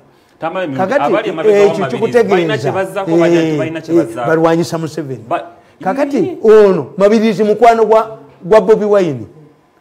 Omanyi bayita leading kyogamba Mabirizi kyakola Bobi Wine yafunamu. Yes. Anti if we were kankubuulire Bobi Wine abadde atambulira kwa device register the party. Party n'agifuna ne bagugumuka. Nembaga nti no. The pioneers aba ekibiina basobola okitunda. N'ekye n'alemu bidandi. Ne Mbabazi ne Kigongo kibaki Mbabazi ne bidandi bakyalimu. Why? The Lord does not say, like in a company, the Lord does not say that when you start a political party, you cease to be a pioneer, a founding member of NRM. Bebajiwandis, beba pioneers. Until the law is amended, but bidandi member wa maanyi nnyo. Mwe mwamuyiseeko ne Mbabazi nga mulonda solo candidate. It applies to Bobi Wine. Ekitegeeze ekireta yali akubono. Mugezi nnyo. You need an intelligent man. We call it reverse psychology. Reverse psychology means olinga agamba nti nature basajja mivulu kuva munno. Bobi yafunamu. Bobi yafunamu. Anti bakulowoozesa nti oli ayina. Bakulowooza nti eri aweakeninga ta weakeninga. Is not weakening. Naye bakulimba deception. Abalabe ba Museveni bakulowoozesa oyo omwana oyo ayinza okuba nga nebyakola tabitegera ye muli wa center yagala media oyo balamu. But the real architecture of these things, how did Kusasira affect this man? How did others affect Bobi Wine's cause? Because even if today Bobi Wine crosses to NRM, you are creating problems for yourself. You would even strengthen Bobi Wine's group. Why? The moment these frustrated Ugandans don't see any other way of peaceful change of government, they will resort to violence. Uganda. Hey, Bobi Wine abantu babe besi tebamugwako, sebagala tebamugwako. Do you have permanent, when you talk about support, do you have permanent support? Do you have traditional support? Do you have church, religious support? Artificial support? Fecal support. We call it fecal support. Ani akwagala. Is it money? Banabaka parliament, is it money chi? Abantu bakwagala. This is why regimes ezana kuizana ya gundi ya Habyarimana collapsed. Ezana kuizana ngabali rudda ekikumi ku kikumi.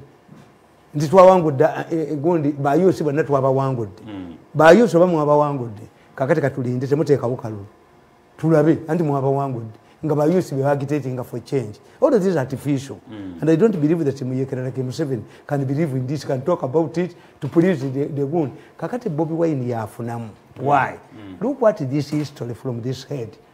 When Lukwago came, stood for mayorship, what happened? Bamugamba taina buyigirize. Why? Bosoma katabo kayinkano. Tamale Mirundi. Nkubuulira anti you wait. Nkuganti bwosoma katabo kange ku wano weekali bakita invisible hand. Invisible hand nabawandikira nemba gamba nti era bali bagala kujja ko Museveni at that time. Ninga akalabyeko wano. Invisible hand. Kakati Lukwago bamugamba taina buyigirize. Why? Mbabazi yali ku Sematimba. Lukwago nga si wa DP. Lukwago yajanga independent. Waliwo invisible force. Era nakugamba in that book nti Lukwago yali talina sente zimuleeta. That's why Namboze yajja volunteers emukono. By the time we carried out the elections, Lukwago yali talina ba observers ku 1,000 polling stations. Okutuusa Segona Kojawang lwe yafuna information from a rival faction eyali tayagala Mbabazi kutwala bwa meya. Ne bagamba nti obulubuli staffed. The exercise was halted. It was a battle. There was a battle. But it was later found out that Lukwago had qualifications. Nantaba. When Nantaba was appointed State Minister for Land, that was a parliament. Went up in arms. Ate mbega chi. Anti ogambye yokusala eddiiro n'agenda mu NRA. Anagenda mu NRA. No, Bobby. Tayina kyefiiriddwa. Bano balimba Museveni, something is being done. We are weakening Bobby Wine. You started fighting Bobby Wine. Olunaku Bobby Wine lubamuleta mu katabo kange muno nkugamba ka Bobby Wine.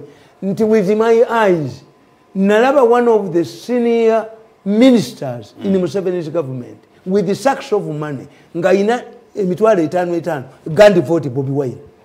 Nga baba mulese to create him as a gold mine okulya ku Museveni cent. Abalemeredde. Boba, how can we become relevant to the president? By not stealing COVID money. By not stealing money intended to buy radio sets. This is how you can be relevant to Museveni. But not to create trouble for him. They brought to Bobby Wine. They bamweretera abalemeredde. Kati balaga Museveni nti balina kye bakolawo. Tulese kusaasira. Nikibaki kusaasira linga kikoyi. Kijje ku mukazi omunene. Ina kyafiiringa. Because this man has no structure. Nabaga nti this man alimu America oba abazungu aba Europe. Why? I can understand. And Bobby Wine. I can understand their situation. In Europe and America, they use slogans. Schroeder in German was a popular chancellor. All of the 3 women can't be wrong. Yawase Mirundi age. Slogan yamukuba. Bush we yajja Junior. Yagamba. They came together, they should go together. Clinton ni nani? Ne aligo. They came together, they go together. In Kenya, kila kintu kinawezekana kwa Kenya bila Moi. Everything in Kenya is possible if Moi goes. This is the slogan that took Moi. Why is it? Lwaki buli avuganya Museveni concentrating ku Museveni ng'omuntu? Why? Because the mafias have created a situation that let us heap everything to Museveni. Kila kintu kinawezekana kwa Uganda bila Museveni. No. Museveni has not stolen money. Museveni is struggling with a formidable and entrenched mafia which controls the media. That he knows and he cannot deal with and it. And nti abakolako has liberated Leia babadde bazemba wulira kati amagezi ge basaze but these are fools. Some of these are fools. Nti kati gwe mubadde mukubye at one time bayagala okutta omuvuka lutwama ne bagala mutta Lutwama. What happened? Nasula kona wana muyamba. Kakati president bwamutadde ne bamanya tebagenda kubba chichi. Bakoze eki. Kati ate bagala Lutwama mbwate bagenze wa mwende ekiro abawandikira ati ku Lutwama. Ono mutabani wange Kigunda here the case started. Nimba gamba nti I have a recorded tape for 3 hours. A younger man intimidating the judges. Eno case nayo yali wodda. Mafias don't run into new tricks. Abasajja bawo abo musango. Nga Alcon ye fake company. Was a fake. One day mujezisasula. Baleta fake company nega nti nzimbi Alcon. Alcon nti nzimbi wakaza kusinejirima. Niba waba mu court nga bawadderoko. Omuntu yomu azza anyaga buli wamu era yaleeta akayindi akakadde kusoyi biki. Gundi omulamuze yali awulira omusango gwa Alcon. N'abagamba nga bajulidde bafunye e Kenya ni format ne gen wa kibaki. Okuba exposing Alcon si company ye Kenya tebangayo. Mukyala kiwonoka ye Minister of Finance. Omulamuzi yalwala mu January. Nga Sekono Secretary General yali asazewo bawaabe contract yenge gwako omulamuzi n'aganze naye bali mujjayo. These cases are going to be reviewed. Do you hear in America people talking about construction of roads? Museveni yabikoze tugenda kujja ku corruption noyo yiba muyole. Kakati what these same thieves are saying. Kigundu says, I've audited my account. Nenda bamunziba. Why don't you create a counter audit? Badduka misinde kukifuula political. Mbwaddire ebizimbe bye babitwale. Nga bwe bali batwala Alcon katubakubireko mungu. Let us incite the population. You go on a self-food destruction mission. Mugende mu self-food destruction mission. Ebyo byonna kakati gwogamba kati Museveni bamulimba nti as achieved nze kemanyi Museveni omuyekera singa akwata oyo gundi oyo basajja kambu ajja mubuulira nti beewo be bantuma. If you can get a chance, president, singa president ya meeting bano ba defectors mu chama. Mwagazamwe emmotoka etawulira binnya ne pick up esogenda mu byalo. Yes, ngani amuwuliriza bajja mukuba. The more the rest they can do. Credibility and the popularity, they are like a virginity. You cannot get married and remain a virgin. If boyagala ekibumba kya wambuzi, toyiza kwagala kibumba bakugiremu ekibumba mu mbuzi. Mu Uganda mukamwe muri emputa etayina nnuni waliwo yagitendalinga naye mujoze ensi nemuli akamunyi nemuli ente nemuli enkoko n'obukunkumukwa ne bugwo wansi nabone mbuyolayo you are living on borrowed time tebakulimbanga nti yakyayina support Simon Chris Makangera nga tukyakubaganya ebirozo ku nsonga nyingi nnyo ezigenda ntinze which a day twalabanga by European delegates bakyalirako ebiina by'obufuzi eby'enjawulo basooka ne bakyalira kyogwasookera ddala basooka ne bakyalira ekibiina kya NUP era nga bali mu kafubo akatwala essaawa eziwera ddala ebbiri era nga bayogera ku nsonga nyingi nnyo olwavaawo ne bagenda mu kibiina kya FDC ne bava mu FDC ne bagenda mu DP ne bava mu DP ne bagenda mu ANT. Tamale Mirundi by European delegates okukyalira ebibiina by'obufuzi ebya opposition tetunaba kubalaba nga bakyalira ekibiina kya NRM naye okukyalira ekibiina bya opposition kitegeeza era banoonya ki anti kakati mwetumwamanyi ate gwasoma international relations anti muna Uganda yeebuuza okumanya nti bano ba European delegates okukyalira ebibiina by'opposition babeera banoonya ki. Apart from Britain, the European Union gives aid as a union. Bilateral. 2, they send observers. But observers, bakola kinemu 19 baaliwo wala. They excited the opposition. Obote refused to meet them. Obote said, I don't know why they are here. Maybe they are here on a jubilation. Kakati the European Union cannot excite me. Why? There is nobody who has a veto in this country that the Europeans will tell us what to do. The Europeans don't come at the right time. What does the Constitution say? What are the laws governing elections say? Yes. Election laws zigamba zitya. What have the Europeans done, commented on gerrymandering of constituencies? Can they do anything? because declaring a constituency is a responsibility of the electoral commission. We have a census or by parliament. Nankabira yabitwala eri. Nankabirwa oyo kyakoze ekibiina gyakissa akimazeewo. And many things batubuzanga mu economics. Who is this woman? Who is responsible for killing companies? Is mismanagement. You look everywhere where a woman hand is involved. Burichi, chonone.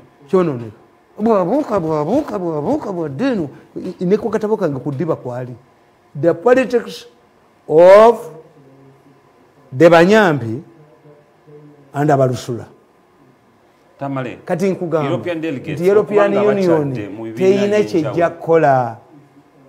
When your daughter is already impregnated, you cannot advise her not to move with the bad boys. The advice comes too late. The nature, how do they influence? Will they enforce the parliament to enact laws? Because Museveni does not sit in the parliament. This is where I pity people like Bobi Wine, and I console myself. They are being used. Why? Muganda will tell you, Ntikono weka, tokalinda kusaba nataka. If you are going to carry a baby on your back, toyinza mukiza kumala kolachi. Bobi Wine has been sitting in the parliament. All of these parties are having MPs. Why should Bobi Wine go to court to force his way into somebody's radio station or TV? Why didn't he create his? How much money, if you know that this is scientific election, we shall use in national media, how much money did they allocate to UBC? All of the money which have been allocating to UBC has been from Mutumwebas has been. If you institute a commission of inquiry on UBC and the money, where the money is and the land, Tumwebas will free to come. Before even the Europeans grab which was they are planning to do. He will free to Congo.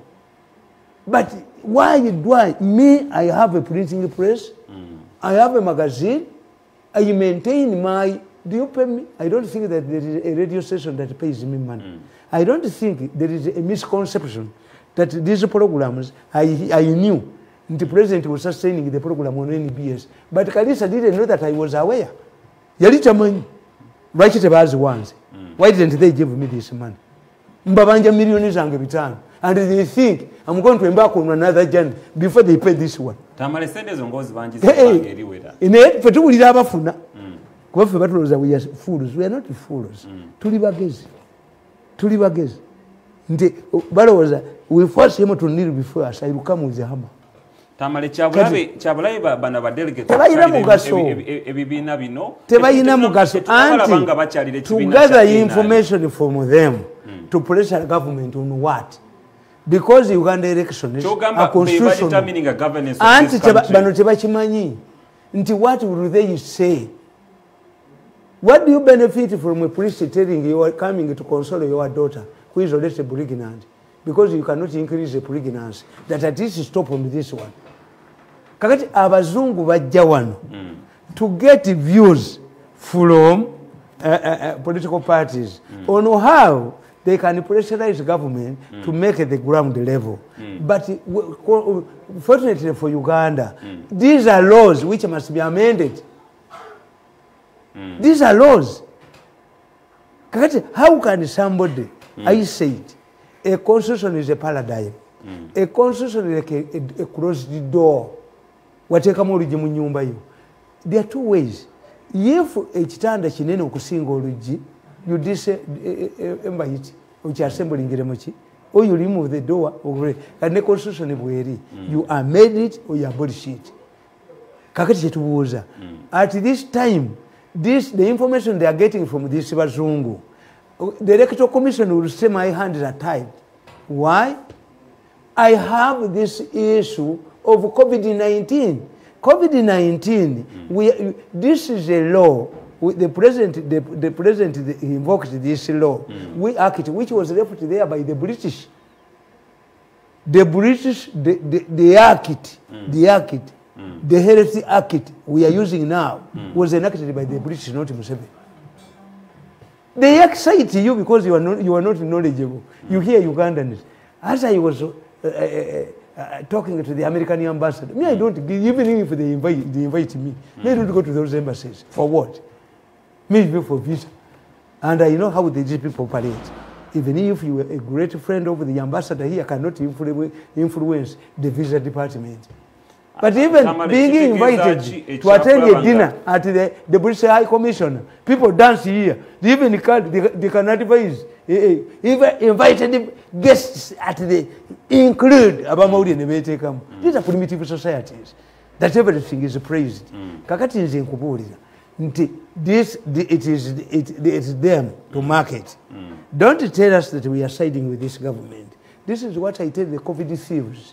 There is no credible financial institution that can lend a country money 6 months away from the elections.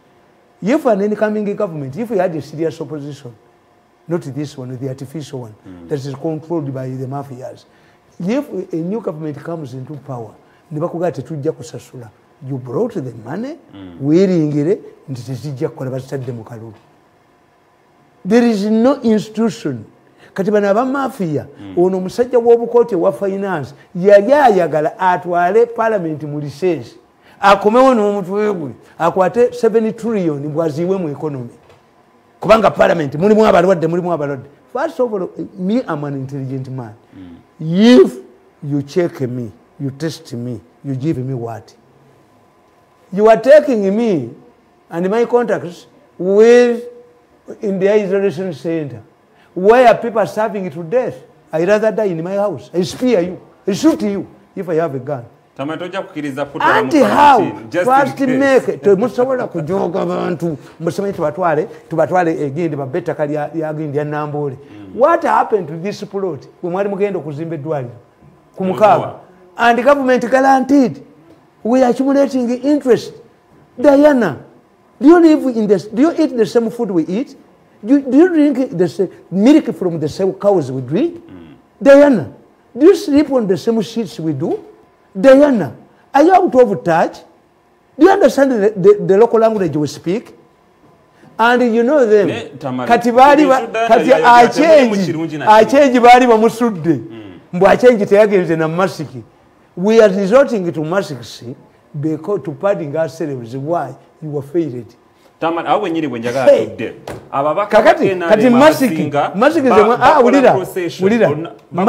masiki ze mwali reservinze for sukulu konji children kati mwaziga baziri kati zabana nga badayo ziriwa kutuba kubire ko national task nagamba mukwano kwa Katongole we have been together with Katongole nimuga duka omubaka wa parliament duka omubaka wa parliament Nakaseke bamukwata ngabagamba nti yali agenda okola possession but mutali mumenyi bwa mateeka era nga violating SOPs za Minister of Health. Naye tukirabe bulwatu nga ababaka ba parliament abamu ne ba minister abamu government nga bakoze possession avulakishaddeyo nga bakumibwa police n'amagye gwanga kitegeeza kitama. I will donate a book to you about propaganda and the tools of propaganda. I've explained that the mafias are fighting Museveni using propaganda tools. One of the most attractive tools is called deception. Deception means that I appear to do doing something nga sikyendiko. Nti nwanyisa COVID ngobba ssente. Tulumiddwa abantu tuleeta amatanga n'ozibba. Kati tukiyita deception mu propaganda. Kati another strong tool mu propaganda yeetaagiza abagezi ennyo. Tukiyita reverse psychology. Nti gwolowooza ti Bobi Wine omuweekeninga nedda bamafia bakulyako ssente tebannakwata ku kinyuso kya Bobi Wine because Bobi Wine waabwe baagala kuprotectinga ki kakati reverse psychology kati reverse psychology bakuba candidate bawa Namayanja olutalo luli ku secretariat Namayanja bamukolera akabenje nga baga nti ayina 30 billion azibbye bagenda okubera nga ssente temuli kati bawa Namayanja gwe bakuba they are helping Rutamaguzi. These people are helping Rutamaguzi afuna mukwata andi nkubuulire let me tell you gweko nyini okyogedde nti what makes Rutamaguzi nga balaba because who are cautioned by Tango Doi who are just summoned to the police by an anger. You cannot use caution you can use we shall disqualify you. Which, yes, if I'm a member of NRM and I'm itching to become independent, tango doi, call it disqualification. It does not matter. There is no provision in the Health Act under which we are operating about disciplining him errant members by party organisms. It's not there. Kati tango doi yeyambisa reverse psychology. Yeyambisa deception. Kakati in this case kankubulire like in the case education, Nantabazi case education. Neyate kakoza. Yeba amugama taina qualifications for Kabwa minister, but he is sitting MP. When the two, you cannot become a minister when the same qualifications of being a minister apply to MP. Why is Kakoza there? Mu parliament yakola mungi. Because Kakoza would be in parliament if we had different qualifications. Kakati nkubudde ne nkugamba. Look at the history. Chief Justice Ogola retired. Ruled that Besigye could be nominated inside the in custody. Museveni realized what was the intention of Ogola. The then Attorney General Kiduma Kubuya, a professor from Yale University in America, who had taught law for a long time. You might find that even Ogola would be a student of this man. Argued before court, how can this man in a cell, like Julius Caesar, cases from bondage will deliver cases. Kakati ono Museveni yashibala. Nti Ogola knows Museveni will defeat Besigye. But let us dent Museveni's victory by competing with somebody who cannot campaign. Nabaga nti Golola n'alwana n'omusajja omusibe empingu n'amukuba tteke aba yamuwangudde. Whatever percentage Besigye got, if he was in prison, would embarrass Museveni. Museveni did not pursue the matter. Besigye was released from bail, nominated as others, and was decisively defeated. We move to Otafire, my friend. And for me, when I say you a friend, Otafire is my friend. Many ministers are run away from me because they are corrupt and they fear my machines. Kati Otafire bamuzanya akazanyo kekamu. Military bagenda ne bakwata oyo omusajja Kahonda ne bamuteeka mu kkomera nti yadduka mu magye talina kuwonda. It backfired on Otafire. Otafire yagwa. Why? The moment in society, if you want society to sympathize with you, be a victim, is it how you could arrest an MP of Nakaseke? 2, by now, we are going to elections where in Iruwero there is one minister standing, the Minister of Education, which the Minister of Education, I warned them, nabagamba temutu ala first lady mu ministry monna, omukono wagamya navumye nazala kakubire ko mungalo muko ju nabagamba ababbi ba Museveni beyambisa nnyo abantu. Museveni bawaana. Who can talk about this mess in education? Bomu babbira except the risk takers like me. Tamale, chegamba kasokotuveka katono bakukubye nkugambye nti bakubye Museveni bagala kuba candidate wa Namayanja oba anina ali mu candidate NRM candidate is going to suffer from this backlash. Lutamaguzi is going to win. I can't predict it. Lutamaguzi is a beneficiary. Yes. Kakati songa ya ambassador in Denmark ne send saga eyetolera ku sente ezo. Somebody ochogira ko overhaul the Minister of Foreign Affairs. Nobody in the Minister of Foreign Affairs can point a finger. Mbakuba nimba mala wait my book.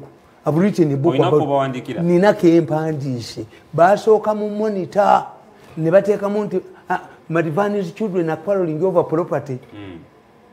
You know what is happening in all of these embassies. Oyo muwala, I don't want to come about it.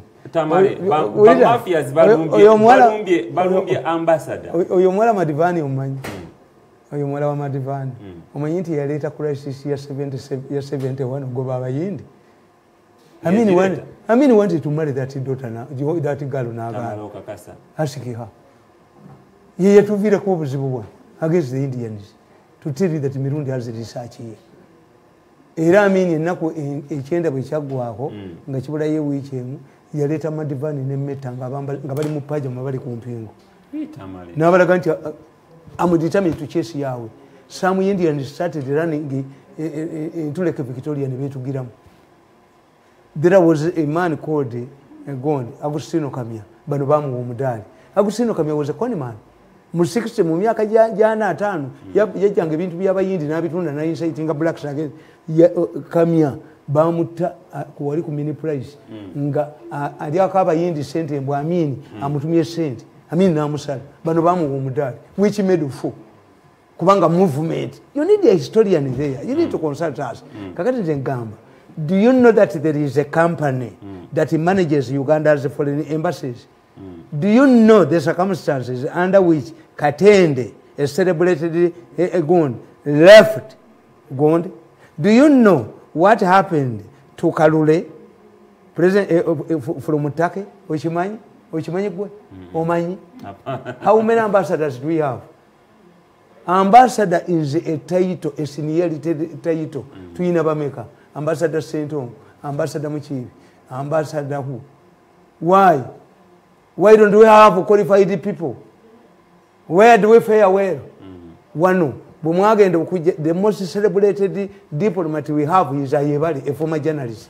Bumwagenda okunonya ku African Union mwajayo oli omukazi vice president era akasajja ako ne kamuwandiikako ne bamubiramu emiliyoni ya dola emu. Do you know that former vice president Kazibwe and Cecily Ogwal were detained in a Kigali hotel for non-payment? Nga sente bazibya ba foreign affairs na kana kasajja akawandika amawulire ako. I know much, I know more.